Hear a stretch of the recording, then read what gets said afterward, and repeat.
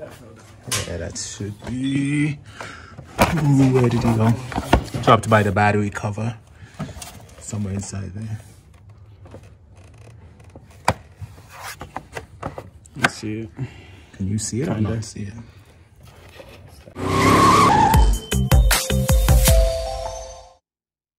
Alright guys, we're about to do some surgery on this drama queen here today. Currently she has Coney shocks on it, front and back. They're nice, but they're still a little bouncy when you drive aggressively with them. So what we're putting on today, BC Racing coilovers. So not sure how long this is gonna take, but I have someone coming over. He's gonna actually do the install. I'll just be like directing, because if I were to do the install myself, this poor car would be in pieces. And so these wheels have a little cover in the middle, and there's a little Allen key to take that cover off. I'm gonna go ahead and take that off. So let's do this. A little clumsy to do one-handed, but it's coming off.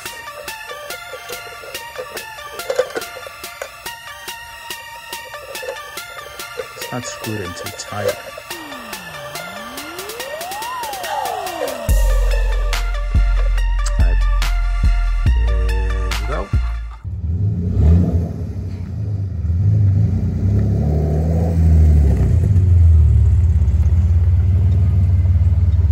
What's up, Devon?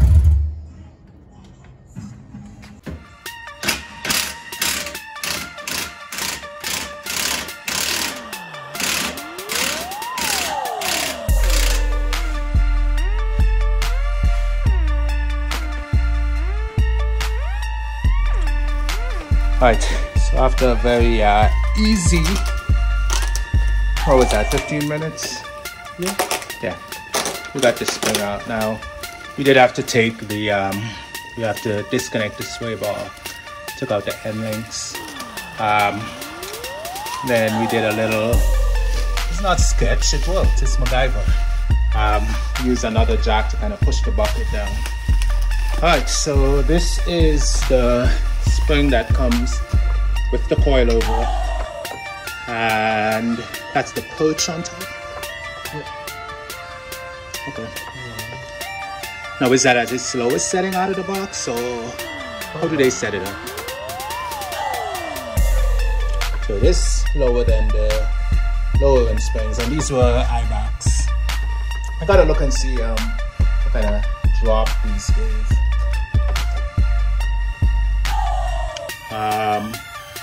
I don't know how low to go with this. It is already lower than that. Oh Yeah. I think we just put them in like that. Do you think they're measured up to the same height?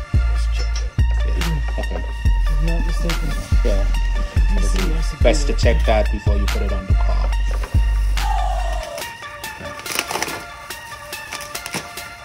I know some people would say slam it or leave it alone, but we could always adjust it. So as far as adjusting, you can just take the wheel off and spin those little things on it to move it up and down.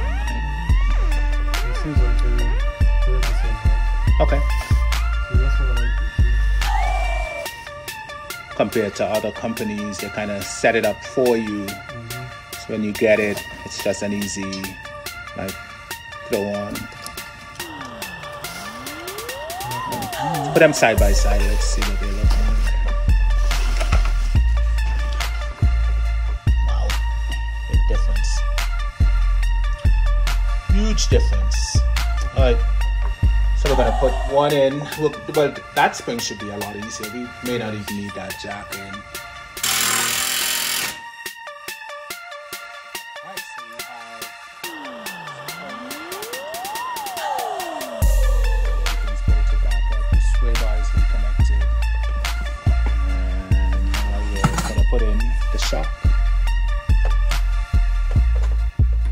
So the shock is in, the spring is in.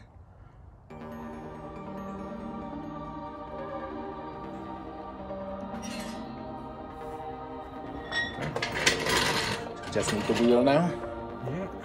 Alright, good. Alright, let me roll the wheel in. And then see if we still have some.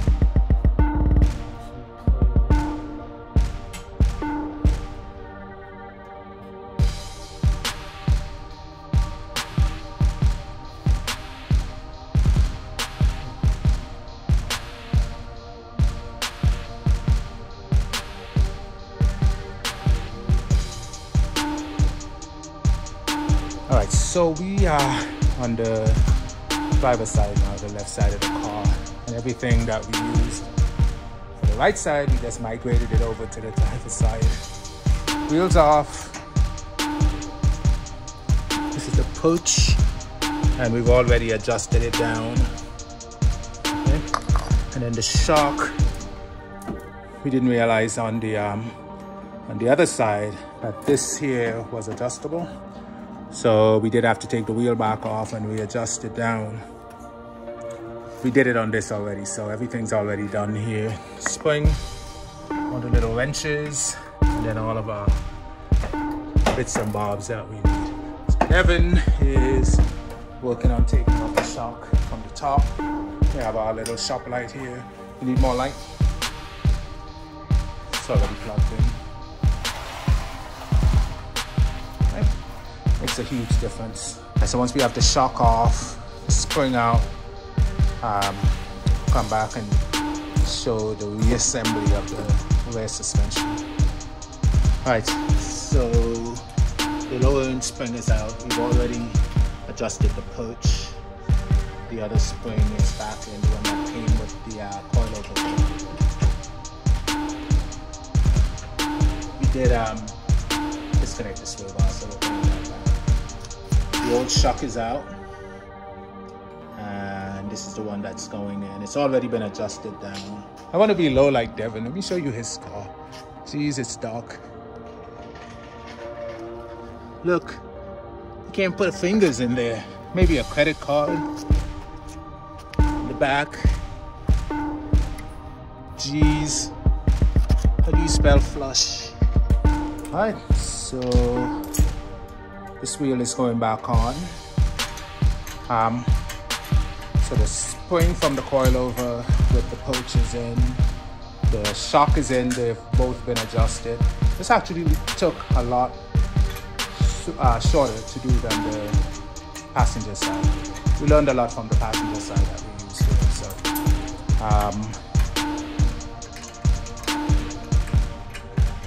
now we wait.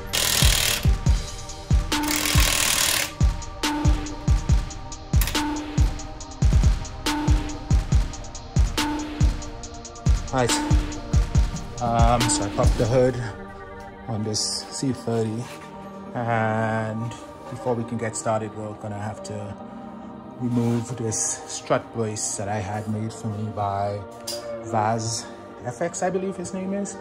He's on IG, I'll post his name.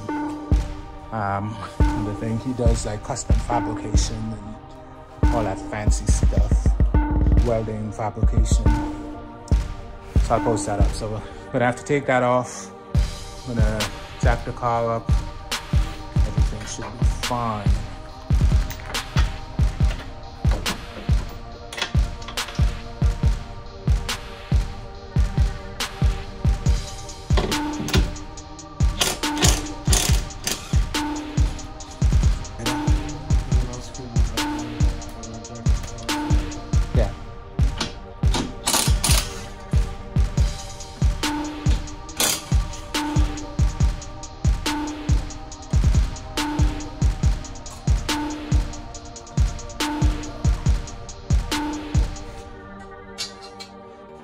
So we took the strut brace off, put the bolt back on so that when you lift the car, it doesn't just go haywire.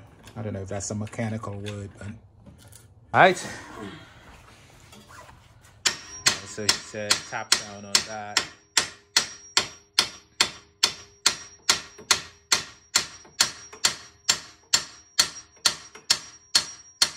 Any movement? Yeah, the line's coming out. Okay, cool. Maybe a few more taps of that. Alright, so whoever came up with this design at Volvo, your mom, your grandma, and your auntie are all hoes. This is ridiculous. How in the world? Okay, now we're using shop words. But alright, so what is that? A shop or a strut? That's a strut. So it's what? It's a shame. Alright. I just wanted to use the right word. People on the internet, they are unforgiving. They get keyboard commando when you use the wrong term. Alright, so go after Devon. Leave me alone. He's the one who knows all this stuff. I'm just the guy with the camera. Sharks are the ones that have the screen struts in this. Okay.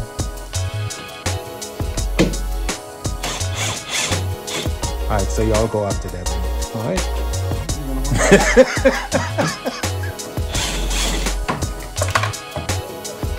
Yeah, that should be ready to go.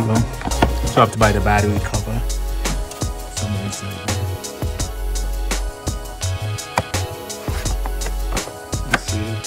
Can you see it? I don't see it. Alright. Really? We don't need those. So my sway bar. It's gonna go on. Is that long enough? I do have the factory sway bar, but it's like really filmsy. I'm gonna keep this one bolted in because the sway bar has 4.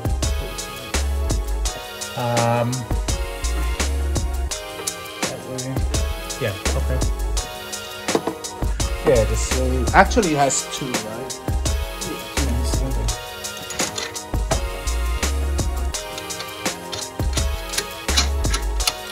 Alright, so we have the BCs kind of sort of in, and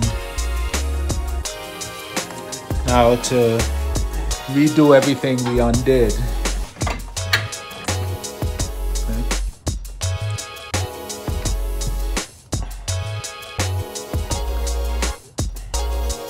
The conies to take it out, man, you have to beat that thing like a spoiled child. But yeah, it came out after quite a few hits. We didn't have a rubber mallet, but the hammer we used didn't cause that much damage. We do have a piece of wood we can use on the other side. We did have to disassemble and take out the battery to get to one of these bolts that fell. And had we thought about it, would it have fallen out if we had left it in there? Or it would have stayed in there and just rattled and made my life difficult.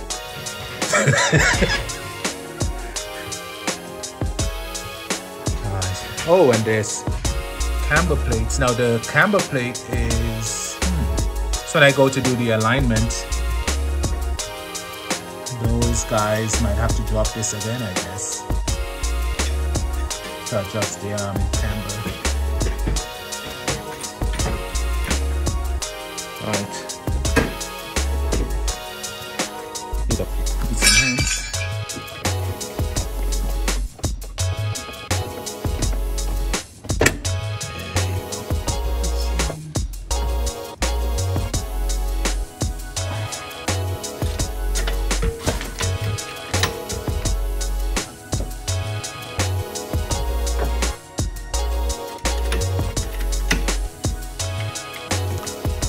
Right, we're gonna wrestle with this, but the driver's side is on its way back in. Alright, so the front driver's side is in, and should we be honest? What? Why are you here? Should we be honest? I think we should be honest. Yeah, could you get the part that you bought? All right, we're going into 2021 with a clean heart.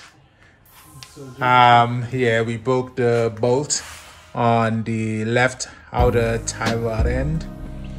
So our angel for the night came in a Volvo, in a red Volvo. We gotta take pictures of that Volvo. I want people to see it, but showed up in a Volvo to save us. Bought us a new left tie rod end, and now we're back in. We got delayed, what, like half an hour, I guess? About an hour. But now we're on the front passenger side. And all right, Devon, what's going on? Oh, okay, cool. Hammer time. All right, hammer time. You gotta beat the thing out of that little bracket. What are you doing? Do it again. You broke your tire rod, you can't hammer time again.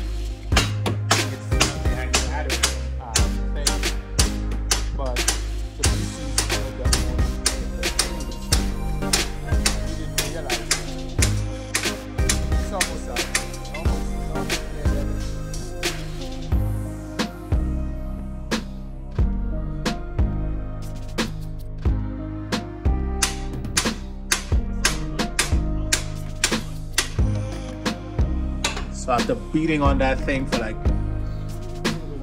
what, 30 minutes, we finally separated it out of the bracket. Look, you can see the paint actually kind of came off, you know.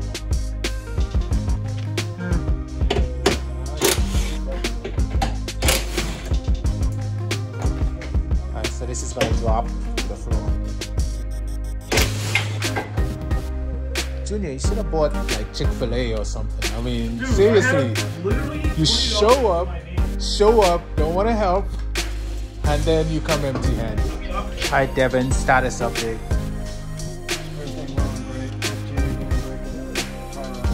Yes, he's a Volvo tech. Shows up, doesn't help, does not help. But he saved us. He bought the tire. He picked up the left outer tire rod end. But do you need the tire? Alright, I'll bring it in. Since Junior is just here for his, he bought his beauty, and then he's fussing like to help move a tire. I mean, come on. And then you know what? He wants me to buy him McDonald's just for moving this one tire, and then he's fussing. Jeez. Dude, seriously. Alright.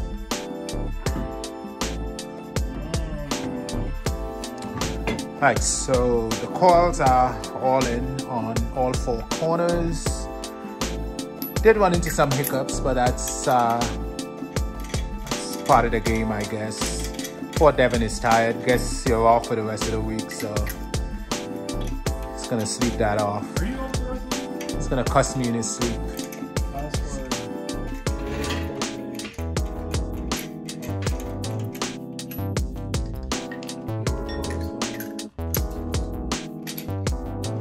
I have the little cover things for the wheels right there. I'll leave them off until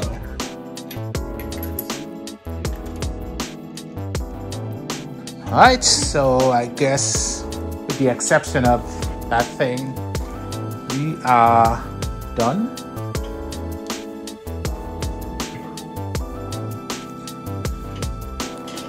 So not much of a drop. We didn't do much adjustment to the height on the front.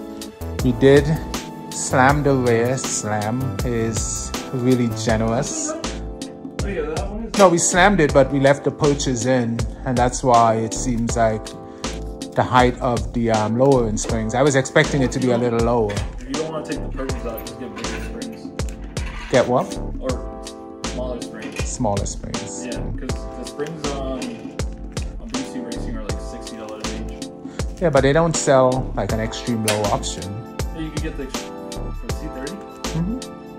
Well, all you have to do is match. You don't have to get the springs from the C30. You get springs from any of it that's the same width. Mm-hmm. Like from the Mazda Speed. Yeah. Yeah. Okay.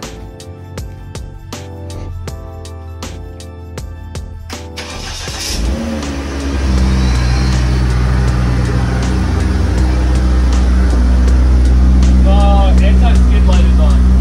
I think the sensors are disconnected. In the wheel well? Yeah.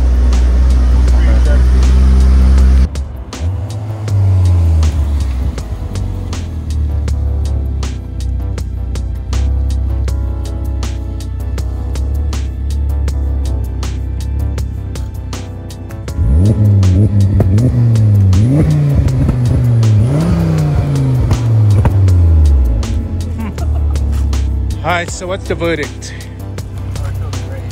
Feels great. It feels like a go-kart. Okay. But definitely need my strut brace. yeah, it feels a little loose in the front. Yeah. Yeah. But yeah. Just the front. It's rattling. So do you have to bend it? Can you get your hands in there without? Alright, should we take a screwdriver to McDonald's? I'm not saying I'm hungry. It's not that bad. It's literally just like sometimes it just like. Yeah, well, let's take a screwdriver to McDonald's. I'm not saying I'm hungry, but I'm hungry. Okay. Alright guys, let's go eat.